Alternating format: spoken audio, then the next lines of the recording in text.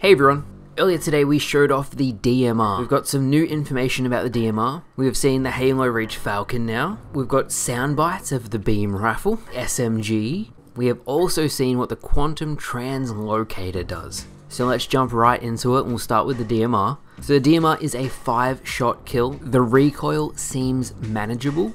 And there's a lot of people saying, oh, but the DMR doesn't have a scope. The DMR will have multiple attachments. So one will be a 3x scope. There's many different attachments for the DMR. Which ones will make it into matchmaking? We have no idea. It kind of looks like all of these things that have been added are for the Battle Royale. Speaking of the Battle Royale, we got our first look at the Halo Infinite Falcon. Now this Falcon is kick-ass. Not only do you have 2 seats that people can sit and shoot from, but there is also a chain gun and a mounted grenade launcher.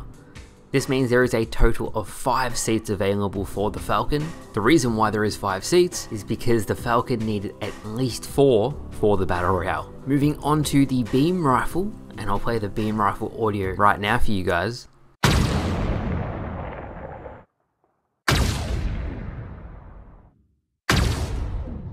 It sounds like an absolute monster, and we've been really asking for the beam rifle to return because, as we know, the Stalker rifle is not a sniper rifle. Even if 343 says it is, it's closer to a CE pistol than an actual sniper.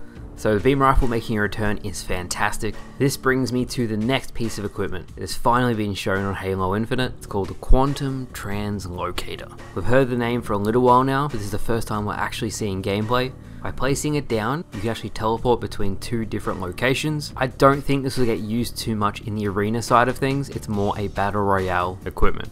The way it works is you place down the Quantum Translocator and you then teleport to that one area.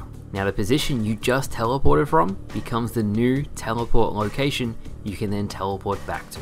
Pretty cool in concept. It'll be really interesting to see how this works into gameplay.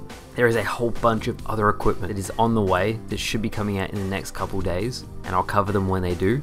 And finally we have the SMG sound. More or less this is confirmation that we'll be actually getting this weapon on Halo Infinite. It's really cool to see all this new information. I'm sure as time goes on with the release of Forge, Co-op Campaign, all the new BTB stuff we're getting, plus all this new information, we'll have plenty to play as Halo fans in the not too distant future. But thank you all for watching, just a short one today to show you guys all the new stuff that's come out. Let me know what you think of the DMR, let me know what you think of the Falcon.